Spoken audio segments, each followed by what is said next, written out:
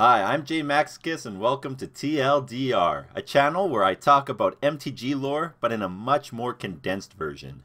You may wonder while listening why I haven't included character X in the story or character Y and where the heck is character Z.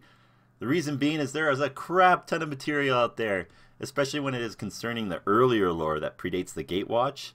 So my job is to cut out all that fluff and put it into an easy to listen video that gives you the gist of it. Without further ado, let us dive into one of the more requested places to start, and that is from the very beginning. Now, the beginning is more easily told when you're talking about the first relevant character in the story, and that is the Forever Serpent, the Horned One, the God Emperor or God Pharaoh, the big Balbaski of magic himself, Nicol Bolas, or as I like to call him, Nicky B. Now, Nicol Bolas took part in what is called the Dragon War, where a whole bunch of dragons fought each other and only 5 Elder Dragons emerged victorious. Nicky B being one of those 5. The other 4 being names you probably won't remember because they're not said in the rest of this story, but they're basically his brother and sisters and cousins thrown in there, but maybe there'll be a video about it in the future. For now, Nicky B. So he emerged victorious out of this, and any other Elder Dragon that didn't make it out was either killed or maimed, and they were stripped from their wings and their powers and basically turned into worms.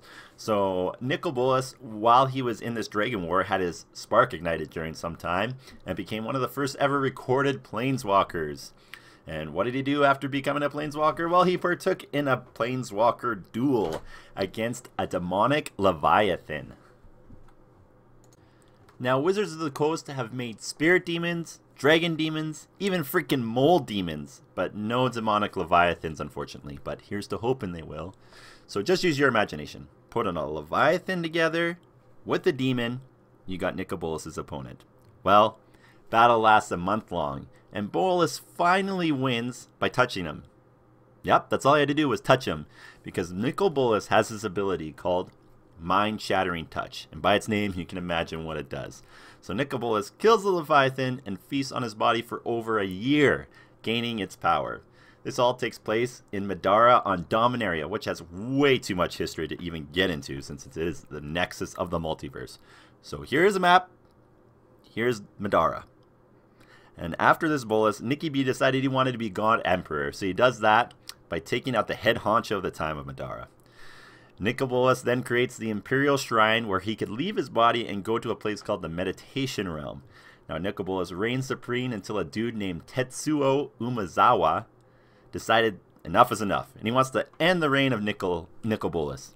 He kills Bolas' right-hand man, which pisses the Elder Dragon off enough, and he goes after Tetsuo. Now, Tetsuo casts a spell called the Meteor Hammer spell, which crashes into the Imperial Shrine where Bolas had his body as he chased Tetsuo into the Meditation Realm. Now, once there, and his body destroyed, Tetsuo finishes off the Elder Dragon, no problem. Yes, Nicol Bolas is dead, or that's what they want you to think. So, a small fragment of him managed to remain in a rift by the coast connected to the Meditation Realm. Now we fast forward in time, past a whole bunch of history, Urza this, Brothers War that, Yawgmoth this, Phyrexians this, and we end up in a place with a whole bunch of rifts covering Dominaria, which will pretty much destroy the multiverse if it's not dealt with. So, enter stage right, Teferi Engane, including Venser. Now Teferi, a Time Age planeswalker, sees the problem of the rifts and wants to shut them down with Venser, Into, who wasn't yet a planeswalker. While dealing with the rifts, the group becomes separated from Teferi, and the remnant of Bolas left over uses Venser's latent planeswalker spark somehow and is reborn.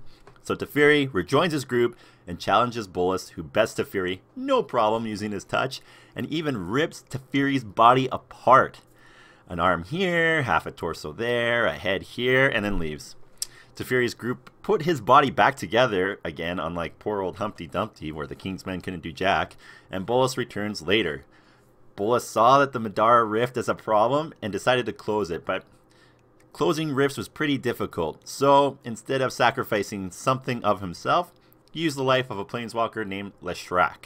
So Leshrac is sacrificed, Bolas closes the rift, and then Bolas pisses off, thinking Dominaria was lost and Teferi wouldn't succeed in closing the rest of these rifts, saying he devised a plan where he could preserve himself if they failed. They didn't, and this caused the mending, which reconfigured all the Planeswalker sparks, making them significantly weaker. So before this mending happened, he actually went and planeswalked to Amonkhet and easily overthrew the gods there, destroying every single living adult, and rewrote the history of Amonkhet. He started up a plan where the youth would be trained and partake in trials, and the strongest would be taken to an afterlife of sorts. And he remade some of the gods. He had the mummies take care of the children, had 4 of the gods' memories rewritten to serve him, and had one of the gods named Bontu watch over and maintain everything while he was gone. Then the mending happened, and then he was weaker. At some point after the mending, he ended up meeting up with Liliana and helped orchestrate this demon pact that could get her more power. And all that Bolas asked of her was an IOU in the future, and we still have yet to see what that IOU is. So after this, Bolas went off to Alara, because somehow this old son of a gun knew about Alara being one plane before and not a bunch of shards, which it was at this time. He went there to manipulate and cause planar war between the shards and prepare for the conflux. And the conflux is when all the shards become one plane again. So this is where he enlisted the services of Tezzeret. And Tezzeret ended up wanting to backstab Bolas, and he used Jace Beleren as his backup plan to protect his mind from Bolas. So when Bolas confronted these two, he had no problem with Jace and no problem with Tezzeret, and they ended up fleeing Bolas. Now, Jace ended up seeing that he was being used and wanted to fight back and pretty much obliterated Tezzeret's mind in the end. Now, Bolas didn't get much from this, except he still had Tezzeret's broken body and mind for his own, which he could be remade into being a loyal servant. So with war erupting in Alara, the obelisks of mana were awakened, causing a maelstrom to grow and conflicts to happen. So Bolas went and harvested a lot of this maelstrom essence, gaining a lot more power compared to how he was from his former self. We have no idea. But he did absorb a lot of this essence. Now, a very pissed off kitty cat named Ajani came for vengeance of his brother's death, and using some of the power from the Maelstrom, Ajani summoned the essence of Bolas' soul to fight for him. And they did battle, and they ended up clashing, and they both bit each other, and then boom, both disappeared. So after Alara, Nicol Bolas went to confront Ugin, the spirit dragon planeswalker. He found out where he was thanks to someone named Yasava Dragonclaw, and that's all you need to know about her. So Nicol Bolas easily dispatched of Ugin by sending his own dragons against him and got the information that he wanted out of him. Now, things get a little crazy here as Sarkhan Vol actually goes back in time to save Ugin, and so Ugin isn't actually dead. But this isn't about Ugin, so we'll carry on. So Nicol Bolas ends up traveling to Zendikar, and through some manipulation of Sarkhan, Chandra, and Jace, he is able to release the Eldrazi there, but we do not know why he does so. So then Bolas sends Tezzeret to Kaladesh, because he wants an invention known as the Planar Bridge, which can transport non-organic materials from plane to plane.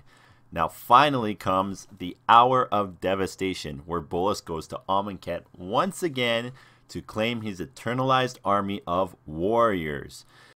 Now once he gets there, he defeats most of the gods using his rendition of his 3 remade gods, and basically makes everyone run for their lives into the harsh desert. Lastly, he confronts the Gatewatch. Jace, he tries to peer into Bolas' mind and gets hit hard, making him scream in agony and planeswalking the heck out of there. He tells Liliana he can help her unlock the powers of the Chains Veil with no consequence, and she takes off as well. Chandra gets her ribs crushed, Sheep goes away, Nissa retreats, and Gideon, who has been hit like a tetherball again and again by Bolas' tail, pisses off last. So after Amonkhet, we have pretty much caught up to date with Ixalan. So Bolas acquires the service of Vraska to go get an object called the Immortal Sun, which prevents planeswalking, and he promises to make her guild leader in return on Ravnica. The Immortal Sun is an object created by a sphinx named Azor. So the object cost Azor his spark, and was a plan put in motion between himself and Ugin to trap Bolas on Ixalan. But remember when Bolas killed Ugin? He pretty much learned everything from Ugin about anything he had plot or seen or anything. And so the poor flying cat on Azor was left licking his paws in Ixalan for a long ass time. So Vraska ends up getting the Mortal Sun, and the planar bridge is used by Tezzeret to transport it out of there. There you have it, folks. Bolas history in a nutshell. I hope you learned something today, and please comment on what you would like to see in the future. Thanks for watching, and stay tuned for more TLDR.